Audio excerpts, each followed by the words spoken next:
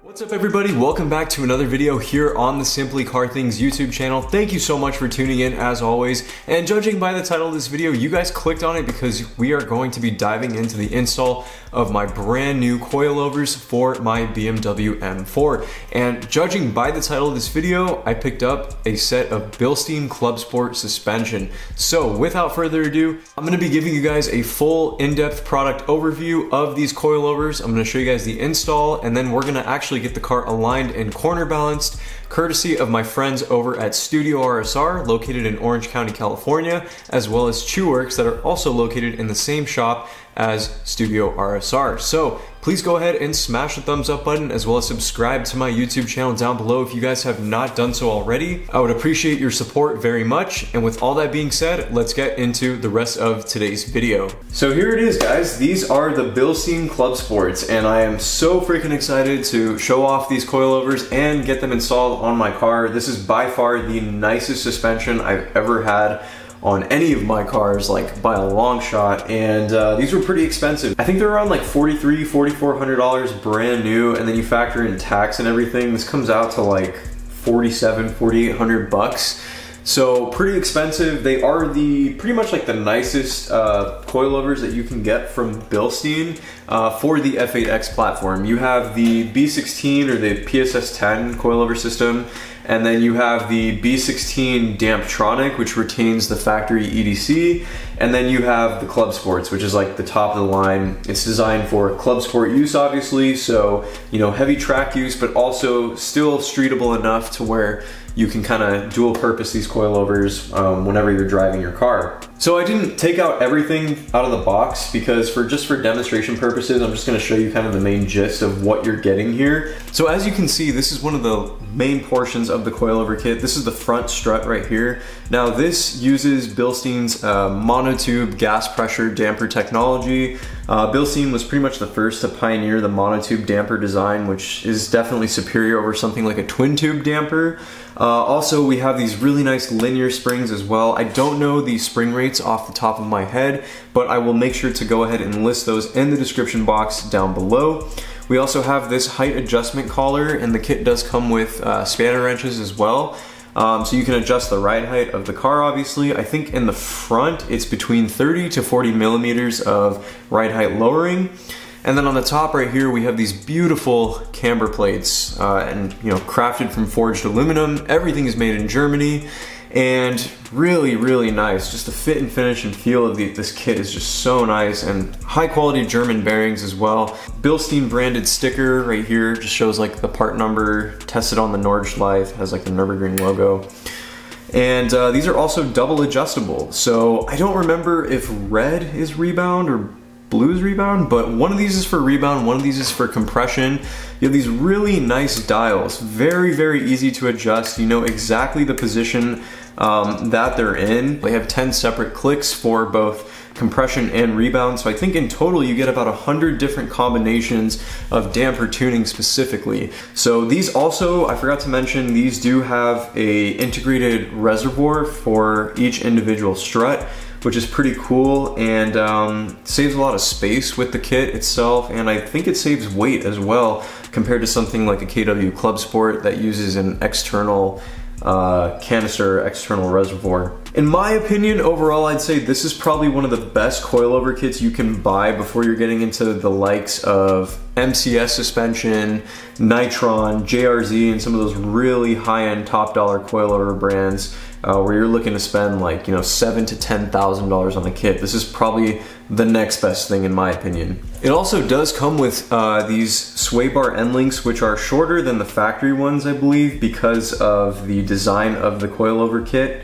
So I do not believe the factory end links will work. You're going to need to use these, and Bilstein does provide them as well. Now moving into the back, this is the rear shock, and I believe this is the clevis mount is what they're called, which kind of mounts the rear shock into place. Again, these are double adjustable in the rear, so we can see our red and blue. Again, I don't remember the color coding for each setting, but compression and rebound 10 adjustable click settings for the shock. The rear is still a divorced setup actually, so you're not running a true rear coilover, unlike something like with MCS or Nitron or even some of the JRZ stuff. But again, I think for what I'll be doing, for the amount of tracking that I'll be doing and the amount of street driving, this will get by just fine. And we also have this rear spring, which is also a linear spring. And again, I will have those spring rates listed down below. So the kit does come with all the necessary hardware needed for installation. It comes with the instruction manual, comes with a bunch of cool stickers as well from Bilstein. And packaging is top notch. Again, everything is just very well done with a kit like this. And you know, you're spending a lot of money obviously, so you're gonna get what you pay for. So I've spent enough time overviewing this product. Now let's go ahead and get over to Studio RSR and let's have their techs install this on my F82 M4.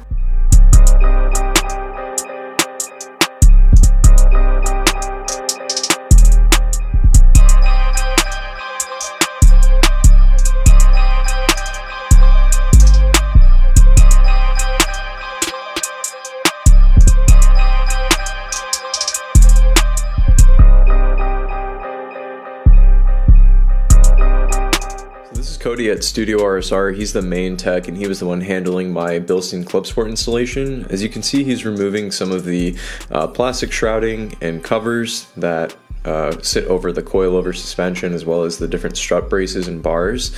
Normally you would disconnect the EDC sensors from the front struts as well, but in this case, because I'm already running coilovers with ground control camber plates, it's not necessary. The sensors are already disconnected. And as you can see, just got to pop off everything to gain access to the braces. Now here we're removing the carbon fiber strut tower brace. I believe it's 5 13mm bolts, if I'm not mistaken, and then one 10mm bolt that connects to the coolant expansion tank, which all need to be removed in order to get that brace off.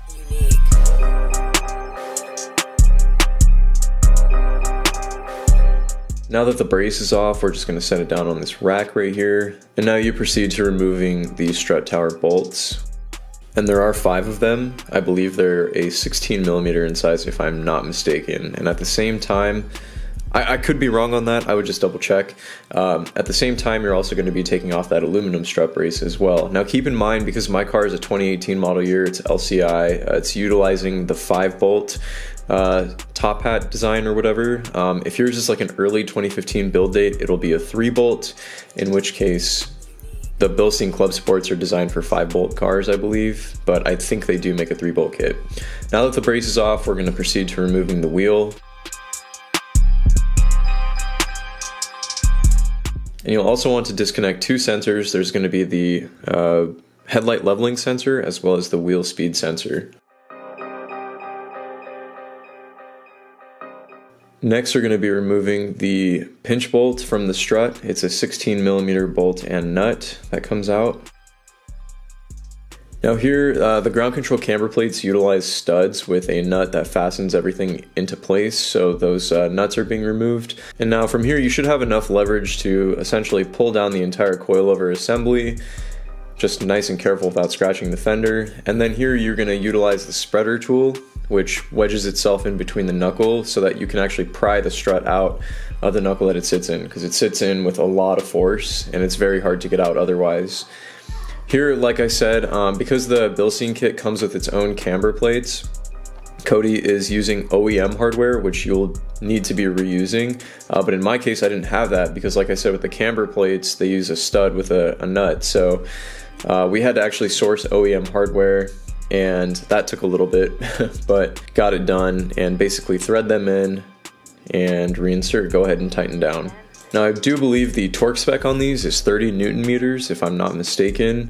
Very important that you are following correct torque specs, and in the Bilstein user instruction manual, they do include all the torque specs, but if I remember correctly from the KWs, it's 30 Newton meters, so I want to say it should be the same with this. So right here now, Cody is disconnecting the sway bar end link, which is going to need to come out in order to replace the OEM end links with the shorter Bilstein ones, just because of the coilover design.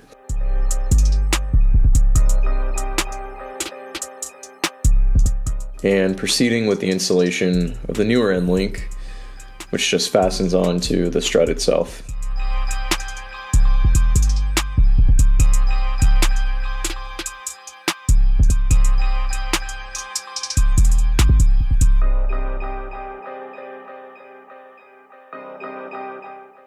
I also did get a stud kit for my car, which I was really happy about because that was something I badly needed. So right here you can see Cody's also at the same time just installing this motorsport hardware stud kit.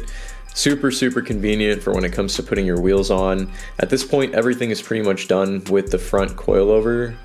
Reconnected all the sensors and now just threading everything back together and then got to torque the wheels down.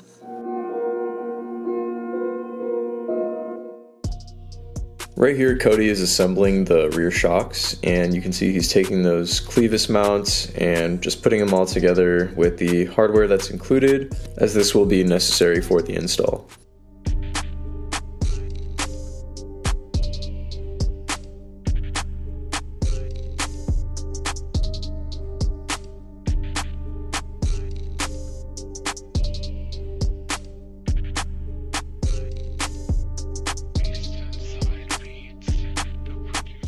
What's really cool about the BILSTEIN CLUBSPORT kit is that both the front and rear struts and shocks use pillow ball style mounts with spherical bushings, as you can see demonstrated right there.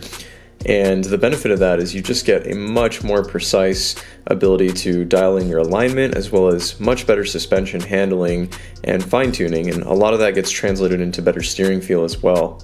Here you're going to take a 21mm socket to remove the eccentric camber bolt in the lower control arm, along with a wrench.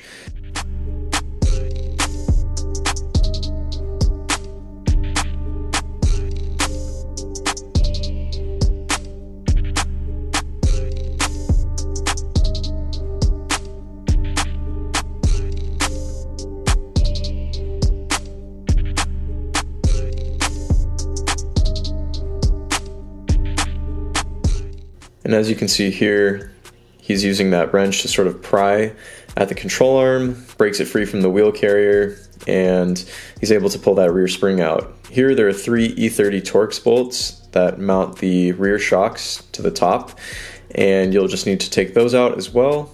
And from there, you should get enough leverage to basically sort of compress the shock downward, and then pushing down on the control arm, that should give you enough space to remove it, just as you can see right here. You would also normally disconnect the EDC sensor, but like I said, because I had coilovers, that sensor is already disconnected.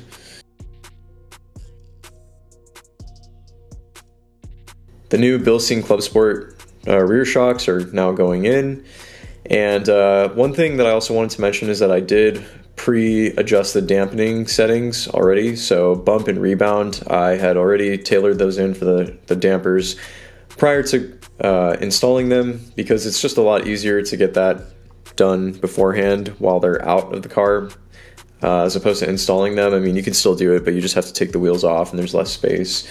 But the clevis mounts go in, and then you just reuse the E30 Torx bolts and you reinsert. Now the 21mm eccentric camber bolt needs to be reinserted, and this can be tricky because it's a long bolt and it can be tough to align with the control arm and the wheel carrier.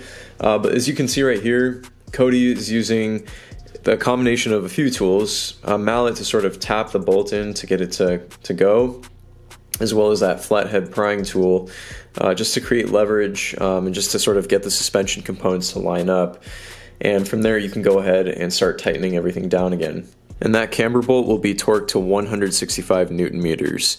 The 3 E-Torx bolts that mount the upper portion of the shock will also be torqued to 28 Newton meters. And that about sums up the install for the rear. The rears are a lot easier than the fronts, mainly just because the suspension setup is divorced, so it's a little bit easier to work with the components in my opinion. And then right here, we're just installing the motorsport hardware stud kit for the rear, using a little bit of Loctite, and then going ahead and torquing all those studs down.